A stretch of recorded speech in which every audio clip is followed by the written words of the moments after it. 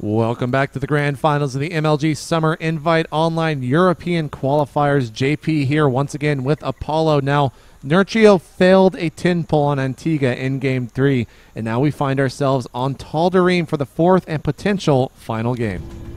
We do indeed, and Tal'darim Altar is actually a very aggressive map, very similar to how PvP plays out here, is that there's no ramp, so there's no way to really stop Lings running past it all. So we may actually be in for a very dangerous game here, a very fast one as well. Not as fast as previously, but I think Nerchio will play like his very normal pull gas, but SortOf may actually go gas spawning pull and get a gas speed, potentially bailing attack really lined up here. But, you know, I mean, anything's possible, but that's usually what we see on this map. All right, well, up here in the top right-hand corner will be the red Zerg SortOf, up 3-1 in this series. Down here in the bottom left-hand corner is going to be Acer's very own Nerchio as the blue Zerg. Now, Apollo, a couple days ago, you actually released some Overlord scouting paths, and by your scouting paths that you released, are these players doing it correctly? Yeah, man, there's only the first and second overlord out, so it's not too difficult to mess up yet. Both of them sending it to the right or to the left and looking where their opponent is spawned. And look at that, we actually have Nerchio going extractor first rather than going pull extractor. So he's the one playing an aggressive style, but likewise is his opponent. Yeah, so both going for that aggressive style like you had mentioned. There's the pull down. Wow, both these players are going like clockwork at this point in the game. All right, you keep me up to date about the Overlord scouting pass there, Apollo. Because I want to know if these players are messing up, we got to call them out, man.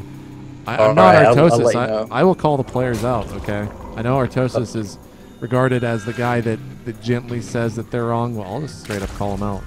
All right, well, I'll point you in the right direction, and then I'll let you bring down the hammer. Yeah, there you go. There you go. All right, not too much really going on in this point in the matchup. Now, with Tal'darim Altar, we do have rocks over at the third base. We mentioned on Daybreak that Zergs are really becoming, are starting to take third bases off of the Ling Bailing. Are we going to see the same style of play on this map? Maybe not, just because of the, you know, how I said there's no ramp here, that we most likely are going to see aggression brought out by somebody here, because on every other map, in every tournament map pool, there is a ramp where if it hits the fan, you can fall back to the ramp and defend there. But on here, there is nothing. So we're actually seeing both of these guys. While Nerchio, first of all, has taken out a gas, compared to his opponent who's thrown down a bailing nest. So it's SortOf that's going to be like a one-base all-in. He's not really looking for a hatchery on the natural anytime soon, because he's saving his money for lings and bailings, compared to Nerchio, who is fighting without bailings. He will go for a hatchery, but his bailing nest will come down ever so later here. And this is very difficult for Nerchio, and he has to control well if he has any hope of winning. Ooh, both players actually controlling very well here. Nerchio's going to fall back and wait for his 6 lings to join up before pushing this any further, and now he does, but SortOf should have his 6 lings pretty soon, and now he's got 8 lings. So here's Nerchio actually falling back right now. Kind of a back and forth fight at the moment as both players are reinforcing, but some banelings are being morphed in. One singular baneling, which might be the perfect bait here for SortOf. Yeah, very well could be, and if that happens, that would be amazing. The problem for Nerchio is in cross positions, he doesn't know if his opponent's going an expansion. That was very, very close, and actually speed finishes right at the very last moment. The Baneling cannot collide. Oh, it could have actually done very, very well there if it was actually manually detonated, but it is still up, and now SortOf's going to have to be careful. No, he will not actually, as he gets speed of his own. You know, Nerchio right now is scrambling to get gas of his own, but he's going to put pressure onto his opponent here. And he just slips right by that Baneling, checking into the natural, does not see a whole lot, but now he's getting overwhelmed by the sheer amount of lings running into the main. Might be able to get a surround on this queen if SortOf does allow him to do so. Very, very... you mentioned how well Nerchio, or how good Nerchio is at this matchup. It's pretty impressive that he only fights he knows he can get an advantage in. Absolutely, and he even has a spine crawler at home because he knows how late his bailing nest is going to be because of, you know, his build here. So he's actually going to pick up the spine crawler, lift it to the natural. He has a second one being built too because he has to fight Zergling alone versus Ling bailing, and anybody knows that is a gun and a knife fight here, and it's a very dangerous one too.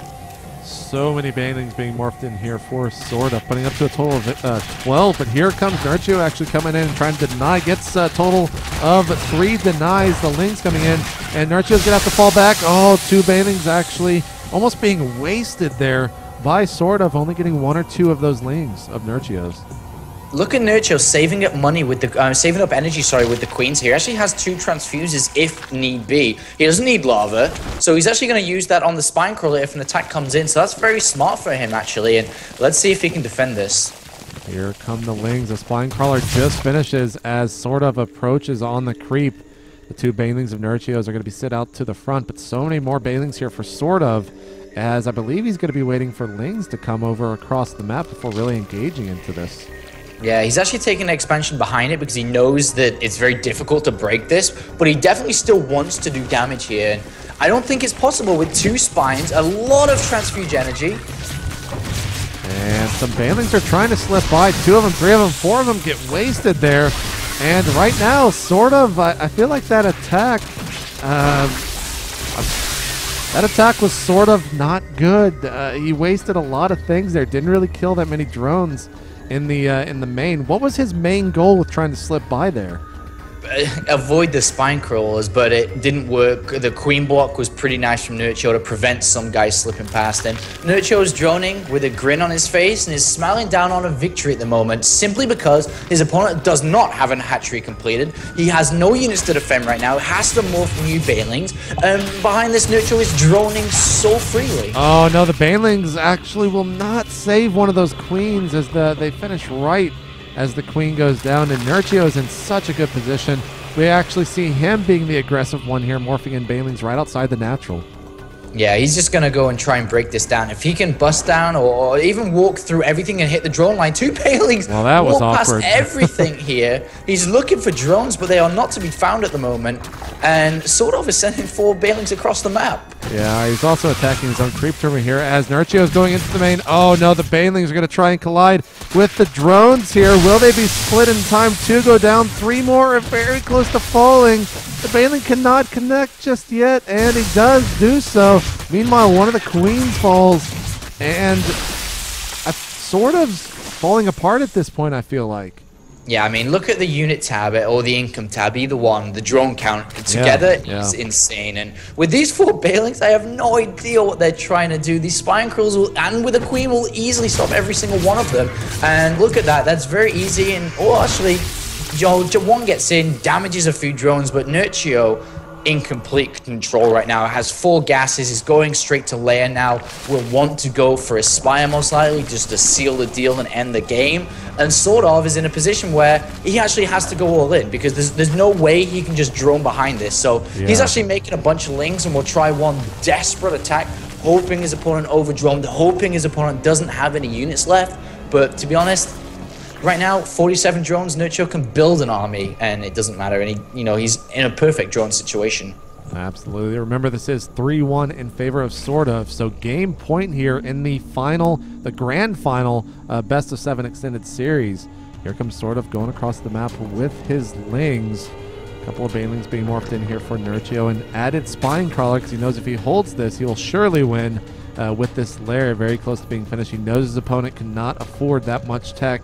But it's going to be a very, very hard attack to hold as there are a huge amount of banelings and Lings right outside his front door. And Nerchio, equals the baneling counter with his own resources now. 2 banelings versus 4. Great little start for Nerchio. And now it comes in. Nerchio has so many banelings about to arrive to the fight. And he's already got a great lead. And, well, yeah. Yeah. That just happened. Even some transfusions coming down for Nerchio to make sure his queens don't die. I think the only thing Nerchio lost there was banelings. And, of course, it was just because they were exploding on their own. But SortOf is not done yet. He's going to try once more here as more and more Lings rally. But Nerchio's got his... where is his... Oh, okay. In the natural. Yeah, it's over here. I thought he was putting up where that spine crawler was. I was like, well, he's pretty ballsy. But no, it is behind the natural as more spine crawlers are actually going down. He's just holding on because he knows once that's out, he wins. And here comes another attack, which of course won't work here. And Nerchio absolutely fine in defending. May lose a few drones, but even if he does lose a few drones, they're easily replenishable, especially because he can just make more drones like he's doing now. And now SortOf has to wait another minute before he can attack again to morph more banelings. And every time an attack fails, the closer the Spire is to completion. And as soon as that happens, there's 700 gas in the bank. He's got 1,000 minerals in the bank. It's going to be a very easy 10 meters, go kill all the queens, go kill everything. And Nerchio, if he keeps on holding like that, of course it's going to be an easy win. Yeah, we can even see SortOf falling back right now. In terms of his vision, he saw the Spire building. I'm not sure if he clicked on it, though. Looks like he's going to try and take down these destructible rocks at his third. The Spire is finished, and so are 8 mutas soon to be, as they are coming out on the map here in just a matter of seconds. Yeah, and unfortunately for SortOf, even if he had 5 queens, it won't be enough. They don't have energy to transfuse. He only has 2 out anyway. And so as soon as the mules go across, they actually will probably skip every single overlord. Despite the usual, let's kill the overlords, let's try to bring him down. I would not be surprised if Nerchio just jumped across the map and took down the queen straight and then just went straight for the drones, because he knows his opponent can't have anything here. Yeah, someone Q flight of the Val. He's slowly taking him out. I thought we were going to Q fly to the Valkyries and just ride this victory with Nerchio all the way over to SortOf's base, but no. He is taking out the Overlord. This is going to supply cap the red Zerg, SortOf. He's taking a couple shots. Baneling's coming over. He's going to make sure to take those out, of course, but now no more units can be produced here for SortOf. He's just going to say good game, and that does it. Nerchio going up 2-1, or excuse me, 2-3 right now with SortOf still in the lead. Your quick thoughts on that match? I think that Nerchio had a very good defense there. It was a very smart play from him to get additional spines to bring to the natural. But more importantly, was his decision to say, I can't hold this early on, so I'm going to put the pressure on him to buy myself time to get those spines, to get those additional queens up and save the energy. And from there on out, it made the defense really easy for him, and then he sailed the rest of the way. All right, guys, we are going on to Game 6. I hope you join us. Make sure to check out the next game in this series right here at MLG.tv.